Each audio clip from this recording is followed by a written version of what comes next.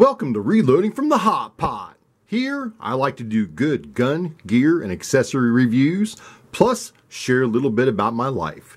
If you're not subscribed, please consider giving a subscribe below, turn the bell notification on, always give a like, and please share.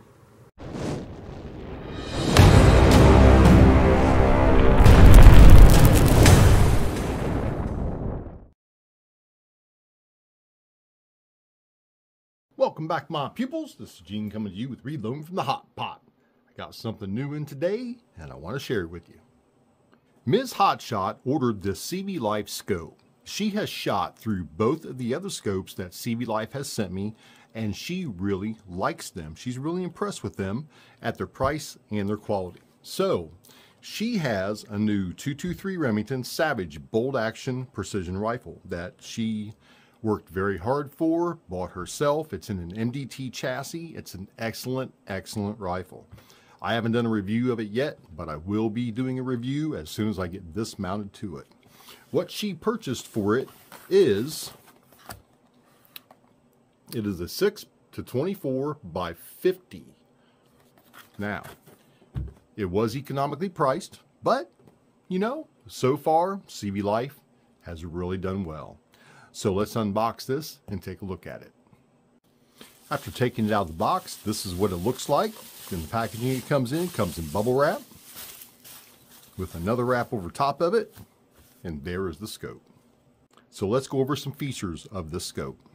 Let's take these lens caps off of it. I really like these kinds of lens caps and the flip-up ones. I don't care for the rubber ones at all, so I'm really glad it did not come with those. First impression of it, it looks like a really nice scope. It's got a 30mm tube.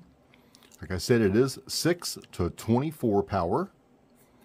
On the magnification ring, it does have this little piece here to make it easier to turn. And it does have an Allen head in it, so once you get it to where you want it, you can lock it down so you don't accidentally bump it. It is illuminated. It has red and green illumination on this dial here. The diopter on it is nice and firm. Magnification is nice and firm, and your front focus for your yardage is nice and firm, and it does go down all the way to 10 yards and then all the way back up through 10, 15, 20, 30, 50, 75, 100, 150 and infinity, and that is really nice and firm too. I've been really impressed with it. She opted for the one with the blue glass.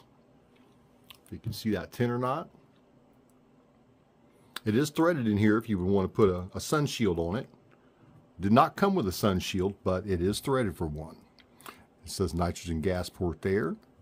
Let's take these off here. Let's see how these are. Are they tactile? Can you hear them?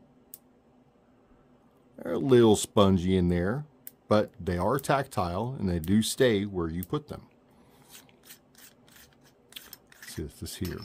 You cannot return these back to zero. You cannot take these off and take it back to zero. That is one downside of having an economical scope like this.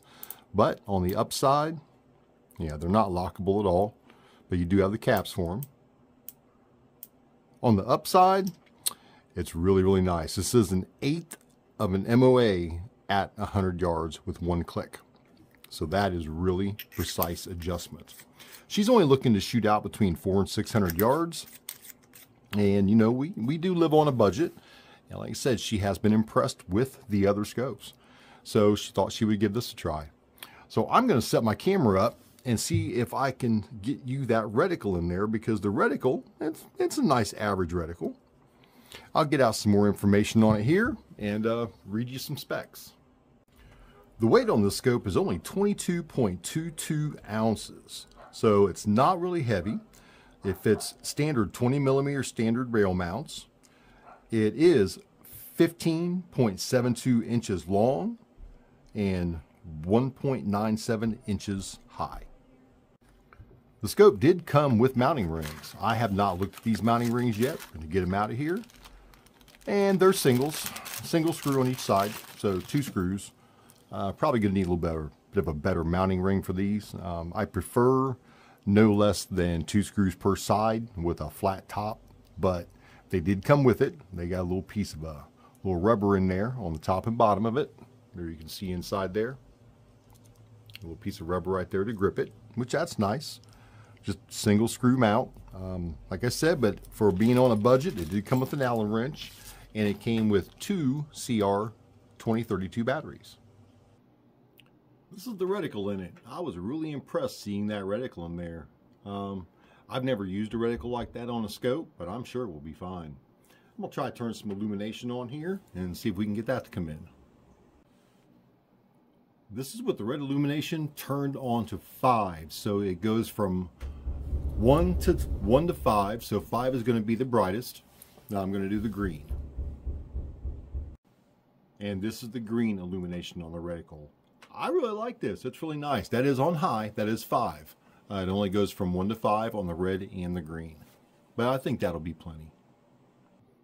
I'd like to thank Ms. Hotshot for letting me do a review of this new scope she's got. She's not really into doing these kinds of reviews on things like this. She has them, she uses them, but she's just not interested in doing reviews on her channel about this stuff, so she leaves it up to me. Hopefully this will be a winner just like the other 2 that I have are. This is first focal plane.